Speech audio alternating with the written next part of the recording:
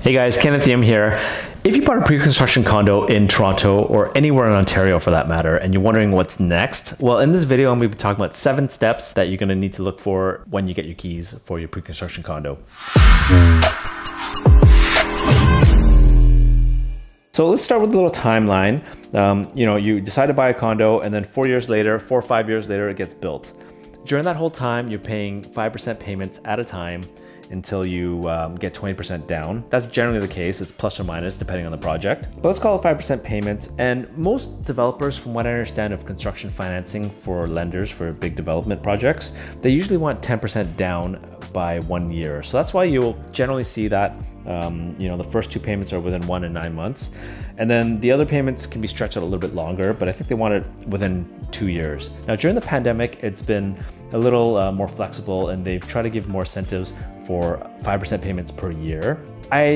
From my buyers that I've been talking to, a lot of them actually love that. I don't think we're gonna see that. It's not gonna be here to stay because the demand is getting pretty crazy. It's pretty hot. Okay, so we're at this point here right now where you're gonna get your keys, and that's called the occupancy or the interim occupancy.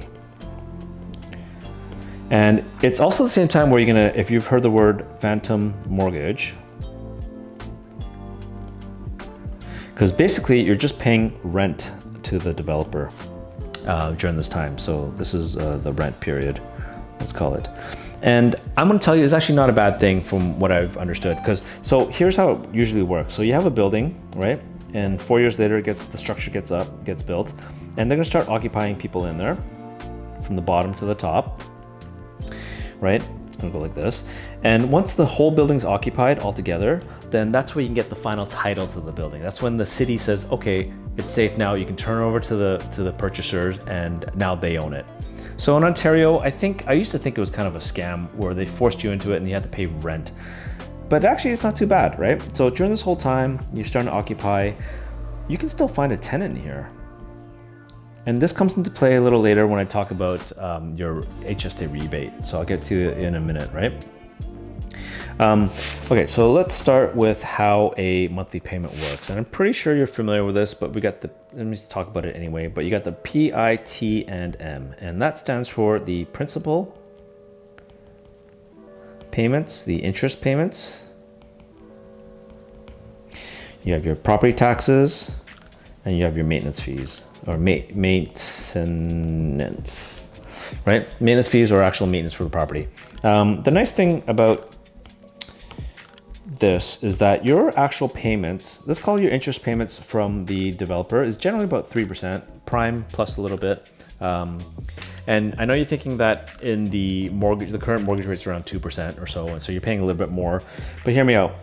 During this time, you're only paying this portion. So your interest on the outstanding loan, your estimated property taxes, and your maintenance fees. So this can't go away, this can't go away, this can't go away either, right? But the interest, you can actually get rid of if you decide to pay the rest of the 80% remaining, the outstanding balance, and you don't owe any of that. But that generally isn't the case for most people, and most people can't do that. Anyway, these payments work out to less, the ITM actually works out to less than what you would pay on a normal mortgage. So if you're living it for yourself, your payments will be a little bit cheaper. And if you're renting it, then it's actually pretty beneficial as well too. I'll get to that in a second. The taxes, how that actually works is MPAC, which is the Municipal Property Assessment Corporation. They assess your property, and it generally takes about 1 to 2 years to get an assessment. They multiply that times the rate, right? So it's the assessed value. I'm so bad at writing right now, but it's your assessed value times your rate. So how MPAC works is generally they give you a value and they multiply it by the city rate. And right now in Toronto, it's about 61%, and they come up with an annual tax rate, right? During that time of occupancy, this period, I think it usually lasts about 6 to 8 months, depending on the scale of the project. So you could see that when the tax finally gets assessed, then it's after the project closing, right? So your lawyer should be able to give you a refund on that amount, and make sure you ask for that from their lawyers, so you get your money back if you've already prepaid into your taxes. This is called the occupancy fee, which is like monthly rent slash the phantom mortgage. The maintenance fees, you're going to pay that. It's already calculated as part of your declaration, your condo declaration when you first purchase the place. Ask your lawyer to calculate that number for you. But yeah, that's pretty much what your occupancy fees are calculated out of, and property taxes as well too. Okay, so now let's talk about during this time when you're finding a tenant, right? During this interim occupancy time, if you choose to rent it out. The good thing about that is that so the problem is that you have a lot of people competing. Like, most of the people that buy into pre-construction are investors. I don't know what the exact percentage is. No one really knows. Let's call it 50%. So you're gonna be competing with a lot of units to lease it out. And during that time, if you're a tenant, you're gonna find a good deal because you're competing with a lot of people, so there's a lot of inventory. And then also on top of that, you can be dealing with kind of a bit of construction noise, and it's not so nice to live in, it's not so pleasant, but the bonus is that you get cheaper rent. All right, so keep that in mind. For the first tenant, you might have a little lower rent, but that's not too bad in the grand scheme of things. Okay, so let me talk about HST actually. You might not think that there's HST involved in the purchase price, but there actually is. So let's just say, for example, you got a nice purchase of $698,900, okay? So that's the price you paid for it. How that actually works is there's something called the stated price net of rebates. All right, so that number works out to $639,734.51. Okay, so this is the price that you're actually gonna calculate your land transfer taxes on. You're gonna calculate anything, but it's basically called the consideration price. So then at this point, you'll be paying HST, which at this moment in time is 13%, which is equal to $83,165.48. Now, before you come yell at me and say, I didn't budget for this HST, you didn't tell me about HST, well, I'm telling you about it now. So don't think of it as HST on top of this amount, because that's not the case. It's actually on this amount, okay? So let me clear this up a little bit. All right, so that's the HST. And then what happens is if you, the total amount here would be $722,900. It's called subtotal. All right, so let me get to the HST rebates here. There's two ways that you can claim an HST rebate. You can either live in it yourself, or you can rent it out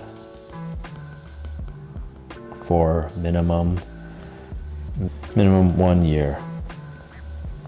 Then you can submit your HST rebate form to the CRA, and they will issue you a rebate of $24,000 maximum, depending on the purchase price.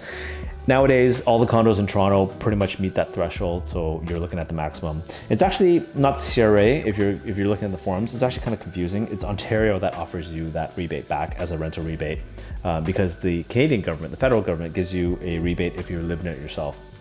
The other thing is to consider is if you left it vacant, then there's no rebate. I think there's a whole bunch of reasons for that. But anyway, just keep that in mind. Don't leave it vacant. Rent your place out and make sure it gets utilized. Okay, so let's talk about the rebate here. That's less 24,000. So magically, the total works out to 698,900. Look at that math. All right. Hope that makes sense. The consideration price, this is the price they're using to calculate on everything, on land transfer taxes, on all that. So this is something to pay attention to, because if you're not budgeting for this extra 24,000 to pay up front, then you should be if you're going to rent it out, because that's an extra expense on top of the development charges and all that kind of stuff that you're not expecting or may not be expecting. And hopefully if you bought a pre-construction, you cap those levies. It's things like you know, park levies, section 98, I think, section 39, development charges. They passed that. The city basically, the city and the province charges the developer for creating these new units. It's how they make their money. It's something to, you know, consider for extra schools that then put, you know, sewers, things like that. The developer generally will cap them because as a purchaser, you don't know what those costs are. They will transfer it to you, which, you know, I get why they do that, but ultimately you should ask for a cap so that you limit the amount. In current times right now, we're talking about around 12,000 or so for a 1-bedroom and 15,000 for a 2-bedroom. Those numbers can change. They're probably going to go up in the future years. We're in 2021 right now. So you have to make sure you consider that amount and the extra kind of levies as well too.